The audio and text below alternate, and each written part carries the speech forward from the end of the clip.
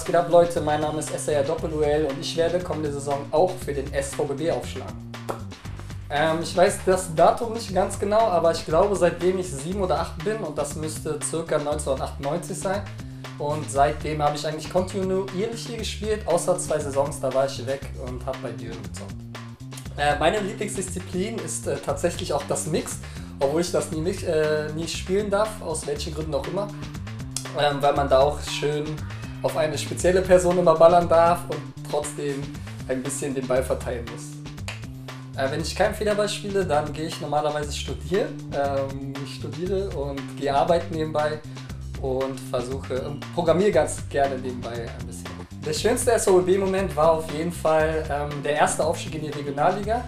Kann ich mich immer noch gut daran erinnern, als ich den letzten Punkt gemacht habe und aus dem Nichts irgendwie alle Teammitglieder auf mich raufgesprungen sind.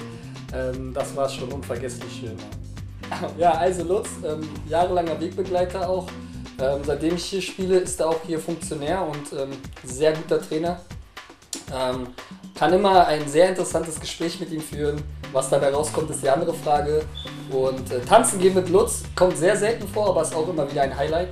Und ja, wir hoffen, dass er dem SVBB immer sehr lange erhalten bleibt. Naja, also ich bin beim Social Media relativ viel unterwegs. Also die ganzen Facebook-Posts, die euch nerven, kommen meistens von mir.